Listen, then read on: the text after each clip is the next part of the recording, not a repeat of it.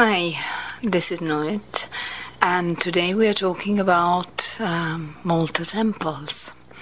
We are talking about Hypogeum, Malta Underground Temple.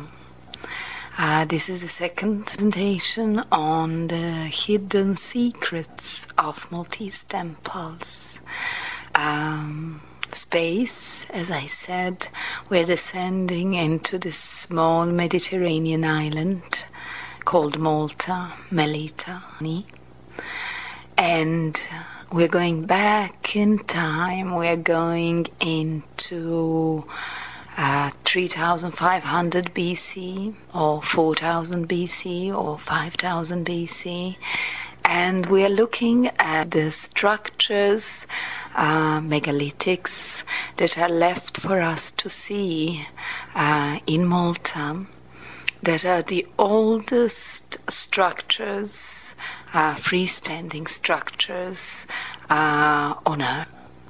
So these structures and their use and the way they're built and the messages that we get through them are giving us an insight about the civilization that has lived in Malta or around Mediterranean or on Earth those days, 5,000, 6,000 years from now. It is interesting that looking at the temples and listening to the messages that temples provide for us, we can link up to all sorts of messages we get from different religions all around the world, giving us a message, giving us an idea that all of them could be linked, that all of them come from the same source, from the same idea, and lead to the same, back to the same divine. Malta temples, underground temples. So after we have looked into temples and their structure, the way they are built, we will descend into the underground temple. We will descend through the spiral. We will slowly move through the staircase leading down into the center of Earth. Now, William Blake in his painting depicts this ladder that through the spiral leads down into the womb of Earth.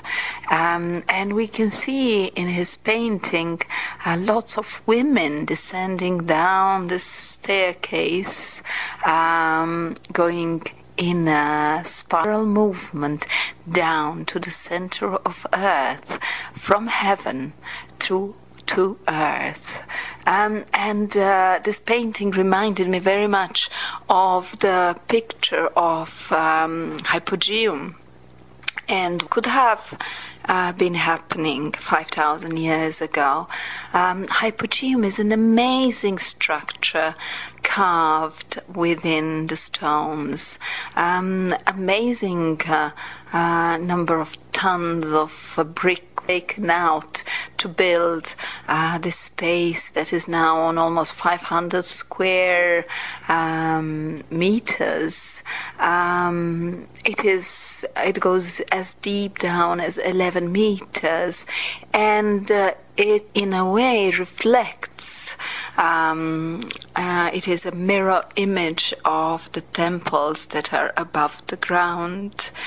Descending down into the earth, we come across a oracle room, and we come across a room called Holy of Holies.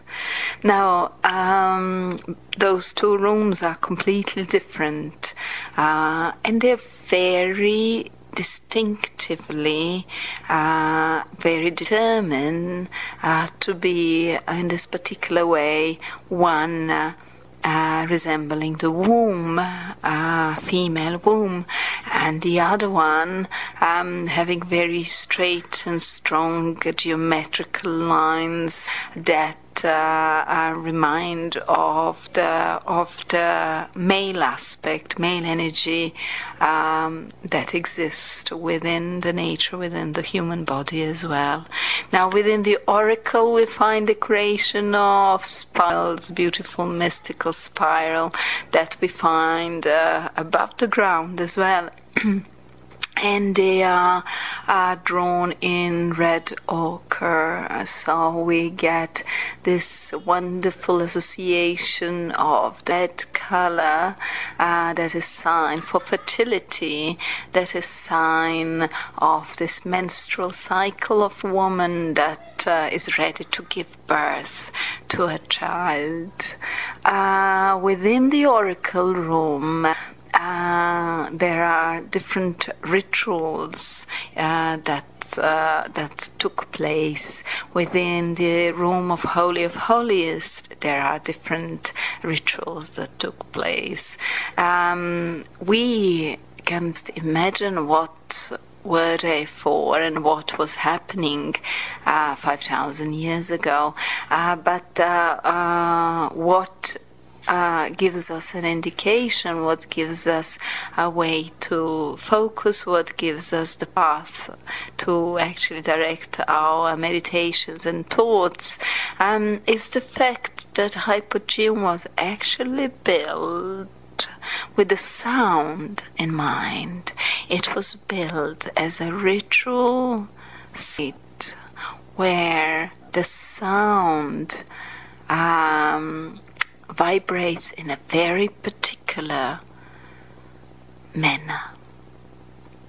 The sound within the hypogeum, when I was there, when they were doing some tests on the different vibrations of sounds within the hypogeum, on the vibration of different notes and instruments within the hypogeum. I was sitting in the oracle room meditating, and we were doing some sophisticated recording on the computer, and so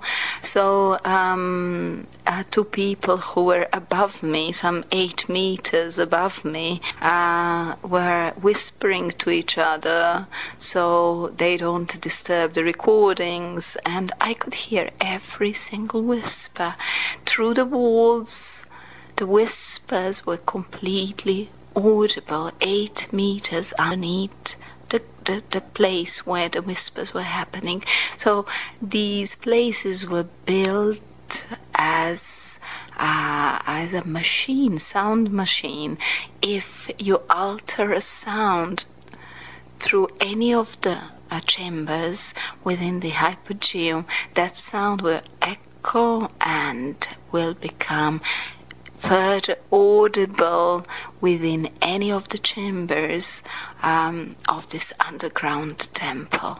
Now, the sound that vibrates particularly well within hypogeum, that when that sound frequency is struck, you can actually feel the stones shaking, is 111, magic divine 111 hertz, the sound of low male voice, the sound of chanting Om, the sound of Tibetan chants, the sound of chants of Christian Mass that you still can hear in its original state in the countries like Ethiopia. So that particular sound, the sound of low male voice, has been tested, and what is remarkable about it is that the effect of that sound on human brain is quite interesting, because it shifts the functions of the one side of the brain into the functions of another side of the brain. Inwards, we are going into ourselves to discover this silence that is connection to God, and going outwards into the world of manifestation to discover God or divine as transcendent, omnipresent, omnipotent. So a spiral that connects us to God within and God without. Now, temples and initiations, with all these information that we have, we could imagine above the ground there were the temples that are built, oriented towards different heavenly bodies, towards the sun and the moon. And that's why during the equinoxes we have the sun rays passing through the particular passages of the temples, and sun rays finishing on particular ritual stones within the temples. We also have the temple divided into two parts, one that is within the darkness, the second that is within the reflected light, and one that was completely uncovered. So we are mirroring this particular path of the spirit descending into the earth to actually give a birth to the soul that will come back to the spirit again. So you can imagine the initiates passing between the two spiral columns, entering into the spiral to descend into the underground, becoming the central axis, becoming the Sushuma in a Hindu philosophy, becoming the pillar of consciousness, becoming this Kabbalah center to actually be the source, to descend into the earth and to reconnect the heaven with the earth. Then you can imagine Hypogeum being the magical place of dreams and vision and sacred musical practices. And you can imagine priests and priestesses using chanting and deep voice singing and bell ringing and balls, singing balls and drums to actually reach the altar state of consciousness, to heal people, to go into the oracle, into the dreams, or to conceive children. You can find these musical rituals later on, as I said, all around the world, within the Christian Mass singing, Tibetan or Buddhist chanting, and within the Hindu devotional songs. So, moving through the chambers, we are moving through the light, then we go into the light reflected as the same way the moon reflects the light of the sun. We go into the darkness, deeper into ourselves. We go deeper into the earth when the darkness becomes more complete and when we can reconnect with the silence. Through the chanting, we open to divine, we go into meditation. There are different wedding or healing rituals being performed, and then we also go into the sleeping.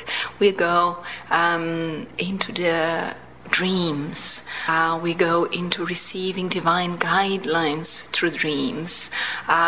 We become an oracle that through the dreams gives the messages to the people about what is the way to work, behave, govern the country, etc. This little statue of the goddess was found inside the Hypogeum, and what is very interesting about it is that Tibetans have a position for dying, and they also recommend that a person lies down on their right side, to put the hand underneath the head, and then the left hand should be put in a particular position. So the sleeping lady that was found in Hypogeum 5,500 years completely mirrors the Tibetan dying position, for recommended for sleep. So you could actually come into the contact with your dreams. So back to the temples and initiation, we are looking at this death of all self, re-entering the womb of the earth, so the new will be born, whether it is in a completely material form, in the form of a baby being born, or in a spiritual form, in the form of a real human being, with entering the world of dreams, spirits and soul, was something that lived on this little island in the middle of Mediterranean many years before other temples were built all around the world. And I will finish with alchemical vitriol, which actually means visit the interior of the earth. And then through purification you will find a sacred stone. Within the alchemy, this sacred stone had the property of transforming any metal into gold. Within literal interpretation of things, it has the property of transforming our earthly self into our heavenly beings.